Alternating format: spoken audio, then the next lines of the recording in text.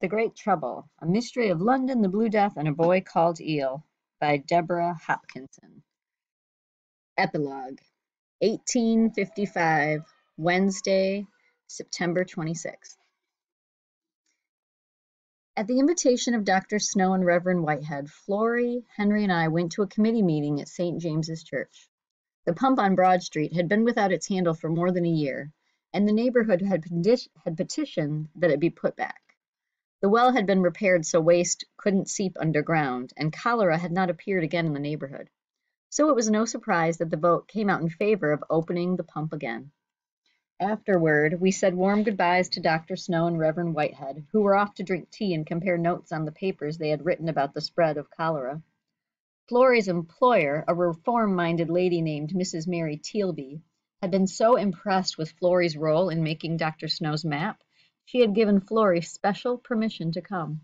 It helped that Dr. Snow himself had paid the good lady a visit and asked for Florrie's help in illustrating the final version of his map. Florrie, Henry, and I began walking, catching up on our lives and reflecting on all that had changed in the past year. I led the way and somehow found myself heading toward Blackfriars Bridge. "We can't get home too late," said Henry, who loved living with Mr. Edward and his wife just as much as I did. For me, it was being able to breathe again, a chance to use my mind for more than just scavenging. On the bridge, I leaned over to look at the dark sweep of the Thames below us. I thought of my mudlarking days, trudging through the slimy mud, covered in filth from head to toe. "Have you seen Thumbless Jack recently?" Florrie asked softly.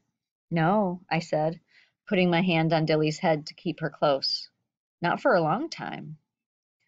But the words Jake had spoken that morning the great trouble began came back to me. "Ain't we all river finders, put on this earth to try to get by one day at a time? We're all we've got under this sky. We need to play fair and take care of one another." We had done that as best we could, Dr. Snow, Reverend Whitehead, Florrie, and me. Thumbless Jake. I wondered what would happen to him.